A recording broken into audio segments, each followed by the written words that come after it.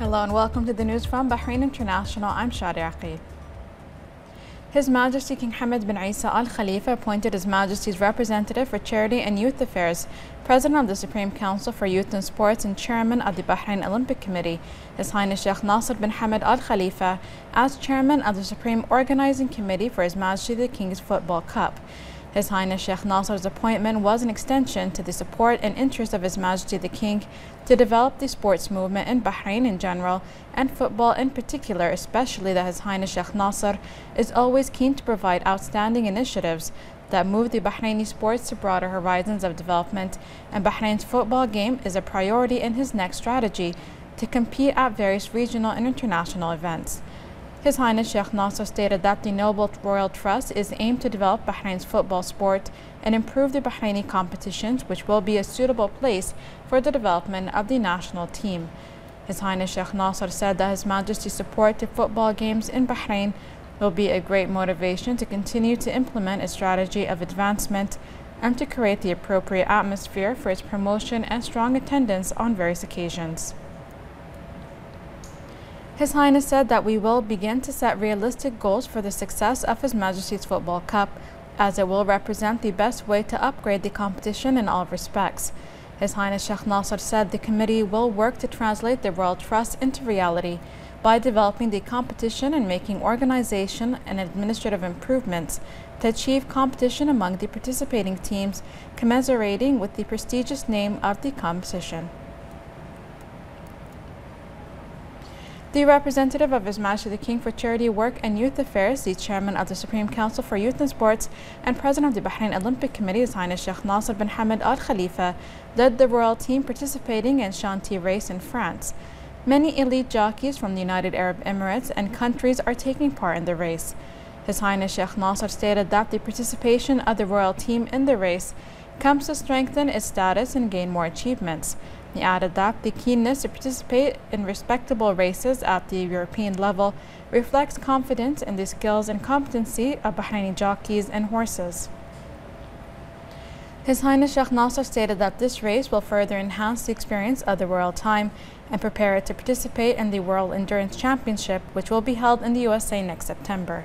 His Highness Sheikh Nasser led the team to its last training session before participating in the race, where he briefed the team on the technical plan that will be adopted in the race. He also urged all team members to exert their utmost efforts to achieve positive results and prove Bahraini capabilities.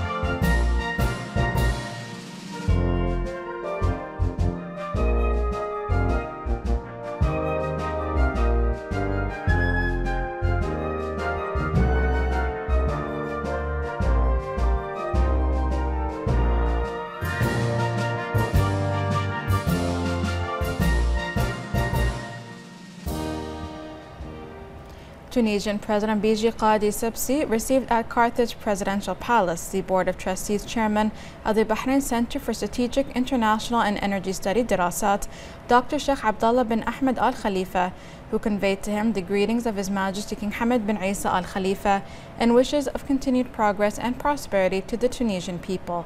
The Tunisian President asked Sheikh Abdullah to convey his greetings to His Majesty the King, His Royal Highness the Prime Minister Prince Khalifa bin Salman Al Khalifa, and His Royal Highness the Crown Prince, Deputy Supreme Commander and First Deputy Premier Prince Salman bin Hamad Al Khalifa, and his wishes of further progress and prosperity to Bahrain and its people. He underlined the deep-rooted historic fraternal relation between Bahrain and Tunisia and their growth in all fields. He recalled the successful visit he made to the kingdom in January 2016, reiterating Tunisia's support to all measures taken by Bahrain to boost its security and stability. He also affirmed the solid ties binding the two brotherly countries and common keenness to further bolster them in all fields. The Tunisian president hailed cooperation between Tunisia Institute for Strategic Studies and Dirasat to cope with regional changes that require rallying ranks and joint action. For his part, Dr. Sheikh Abdullah bin Ahmed Al Khalifa expressed thanks to the Tunisian president for his keenness to bolster relations with Bahrain, commending bilateral cooperation between the two countries. He pointed out the role of the Arab intellectual centers in mapping out academic strategies to confront security challenges and foster moderation and tolerance.